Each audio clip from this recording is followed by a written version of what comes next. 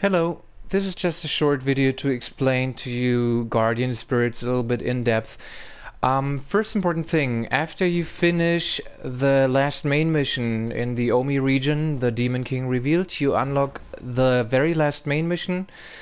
It's called the Queen's Eye. It's more or less an epilogue mission and leads you back to London. You have to solo it the first time. As you can see, it doesn't have a shrine or Torii Gate option. When you finish that mission, you get the option at the shrine to enhance your guardians, which is pretty much just leveling them up. You can level them up to level 30, and if I recall correctly, it takes about 5 million Amrita to max a guardian spirit, so that amount is the same for every single spirit. Now let's look at the spirits. You probably already figured that Spirit is the stat that is tied to Guardian Spirits. Now we have the three starters here, Kato, Izonade and Daiba Washi. And as you can see, some of the text is gray or Spirit requirements in red. Now you have two sections here. The upper half is Guardian Spirit Protection and the lower half is Living Weapon. The Guardian Spirit Protection is nothing else but passive bonuses that you gain from equipping your Guardian Spirit. So it's only active as long as you have it on you. When you die and you still have to return to your grave, it won't be active. Same as you can't use Living Weapon. The lower half, Living Weapon, just tells you what kind of damage you do, the attack enhancement, usable time, things like that. So that's pretty much self-explanatory. Now for the Guardian Spirit Protection.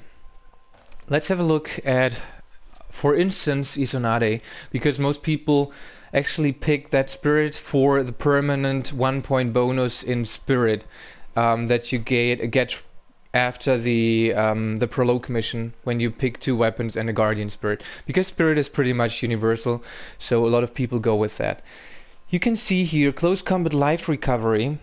You can always hit options and have an explanation. Restores health when you defeat opponents in close combat, or you have human close combat damage, always explained via the option button as well, and strong attack key reduction.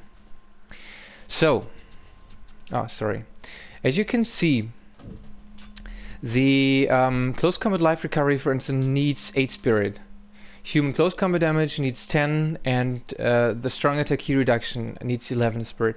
So you actually have to level up your spirit up to that point to be able to use your passive bonuses.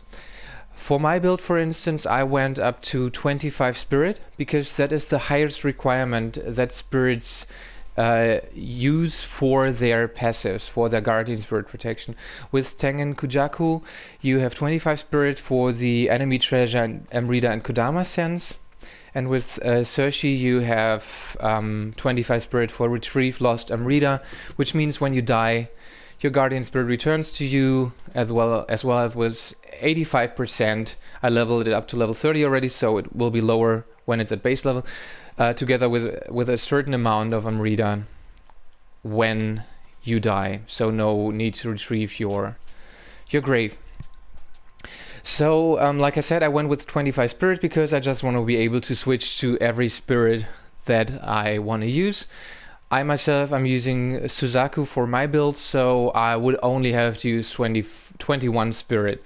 But there's no big deal in investing that 4 more points for my build.